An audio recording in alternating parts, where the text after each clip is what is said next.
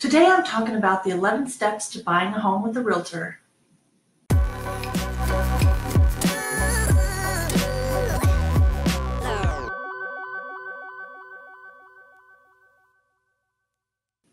I'm MADHOMesUtah with Coldwell Realtors and MADHomesUtah.com. And if this is your first time to our channel, please go ahead and click the subscribe button down below and hit that bell to be notified of each video that we post. I have worked with several home buyers throughout the years, and many ask, what are the steps to buying a home? And what do I do next?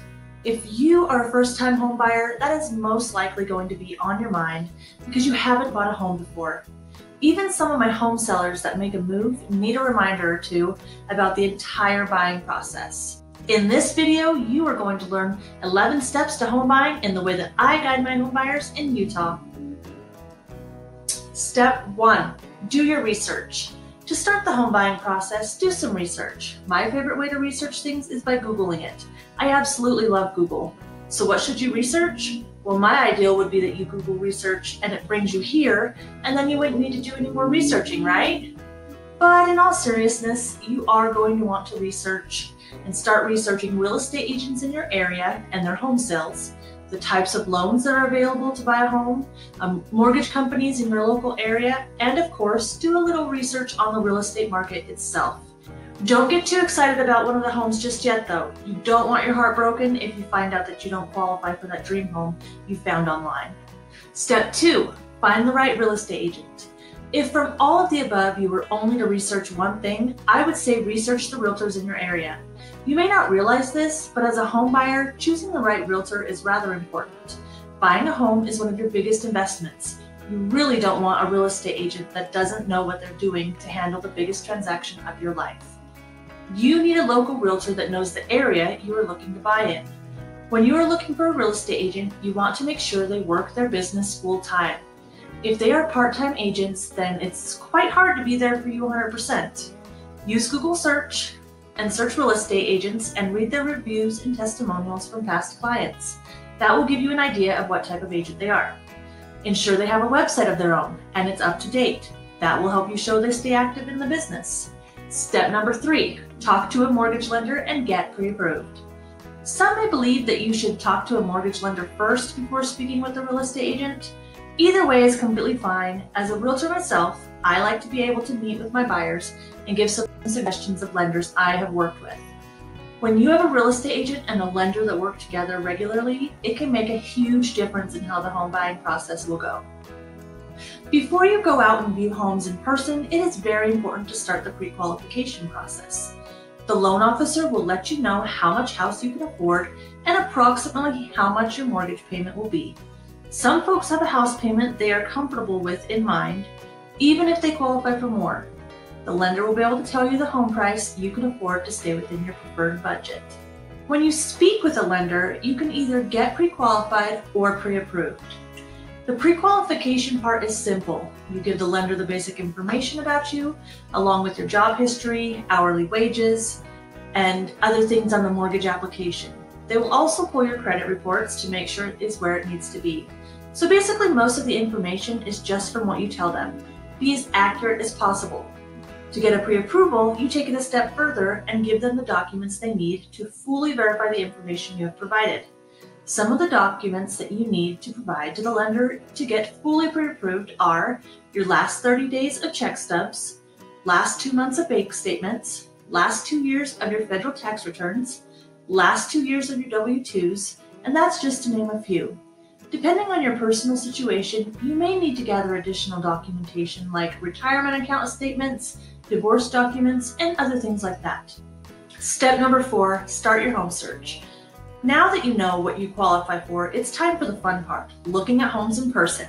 Discuss with your realtor what your needs and wants are. Focus more on the needs and think of your wants as a bonus, because sometimes it can be hard to find everything you're looking for. Many times you have to compromise on some of your wants and focus on your needs. I have heard from many home buyers that they say their buyer agent isn't helping them find any homes to look at. Although your realtor should be keeping an eye out for homes you may be interested in, it is very likely that you as the home buyer will find the home you are looking for. Realtors search for homes in the criteria you have told them to look at. But as a buyer, you're searching for yourself more frequently in your spare time. When you aren't finding what you're looking for, you will find yourself searching in other cities nearby, raising the price range if your lender approved you for more than you wanted to, or even the home style and characteristics. When searching for homes, use your Realtor's website. That way, when you save your favorites, they will be able to see what homes interest you. Set up times with your Realtor to go view the homes you are interested in, and keep searching until you find the home that feels right to you. Do not feel like you have to just pick a home. Sometimes finding the right home takes time. We have home buyers apologizing all the time for wasting our time to look at homes that aren't what they wanted once they saw it in person. This is our job, and we are here to help you find your home that you will be happy with, no matter how long it takes. Step number 5, write an offer on the home you love. Once you find that perfect home, it is time to write an offer. Your Realtor will have all the paperwork needed to get the ball rolling. We use state-approved forms and will fill in the blanks and adjust the contract as needed in an addendum. The main document is the real estate purchase contract, also known as the rep sheet. It will have all the details of the offer you would like to make. After you send over your offer, then it is a sit and wait time until the seller responds, which is usually between 24 and 48 hours, depending on what your Realtor put as the response time. There is a chance that your offer might be accepted, but in many instances, the seller will counteroffer with terms closer to what they are looking for. Your real estate agent will help you negotiate back and forth if needed to come to the terms that both you and the home sellers can be happy with. There are instances that you may not be able to come to terms, but don't let that deter you from the home buying process. That just means get back out there and find the home that you were meant to buy. Step number 6, turn in your earnest money.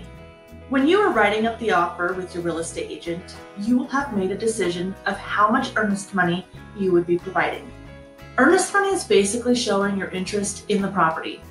At this time, many home buyers in Utah are offering $500 to $1,000 and sometimes $2,000 in earnest money when making an offer.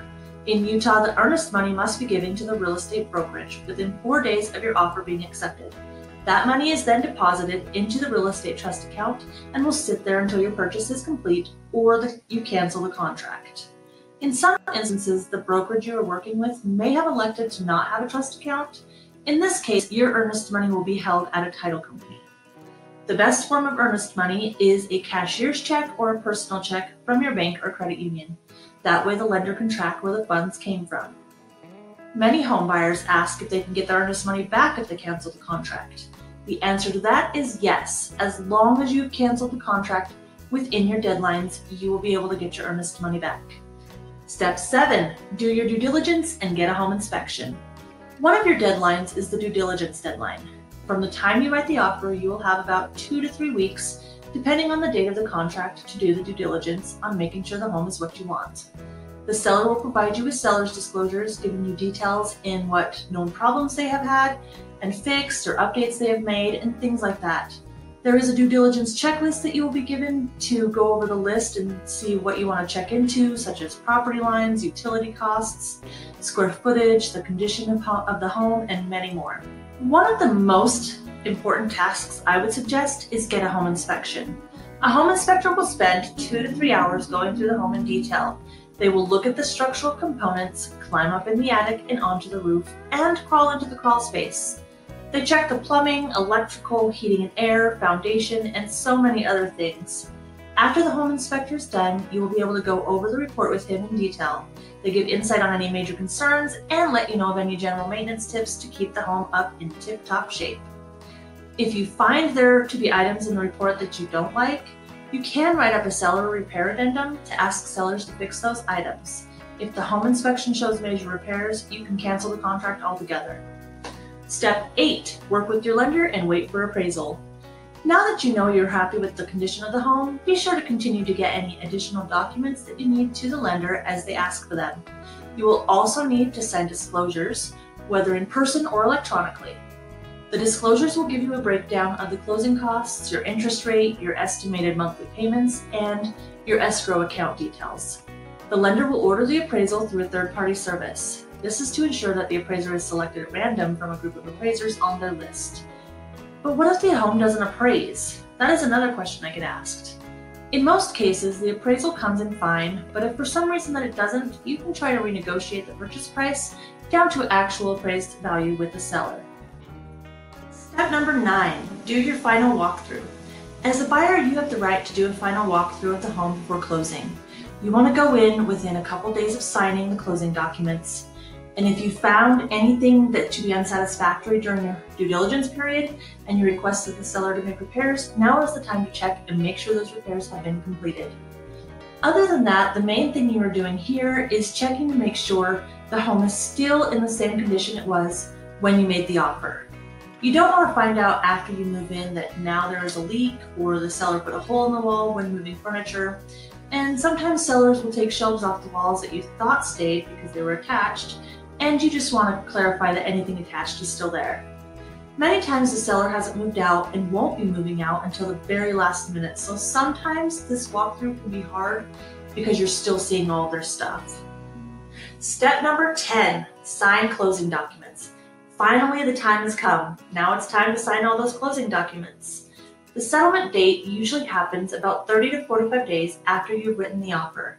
In Utah, you will meet at the title company along with your real estate agent. The escrow officer at the title company will go over all the loan documents that you will need to sign. Be sure to work your signing hand because when buying a house, there is a lot of pages to sign, initial and date. But don't worry, when you sell, the stack is a lot smaller. After you and the seller sign the documents, then the title will take care of sending the documents back in to be checked. Money will be transferred to the right places, and then they will record the home into your name. Once it is in your name, the home is officially yours. From signing to owning the home, the closing can take as little as a few hours, but in most cases, it's going to take closer to the 24 hours or the next afternoon. Step number 11, move into your new home. Other than making sure you have called to switch all the utilities, what is there to say here? The excitement of home ownership is amazing. So get moved in and enjoy your new home for many years to come. Just remember to keep the home well maintained. You never know when you might find yourself needing to sell. We've had people have to sell in less than a year. I hope that you found this video helpful. All areas have a lot more to them, but at least now you have an idea of what's going to go down when buying a home. I can't stress enough about how important it is to find the right realtor when you start looking about purchasing a home. Do you need some help with your search? I have connections throughout the US and into the other countries. And if you would like me to find you the perfect realtor in your area, contact me. My information will be below and I will point you in the right direction. Again, thank you for watching. And if this is your first time, please go ahead and click subscribe and hit the bell to be notified of all of our new videos coming out on Tuesday.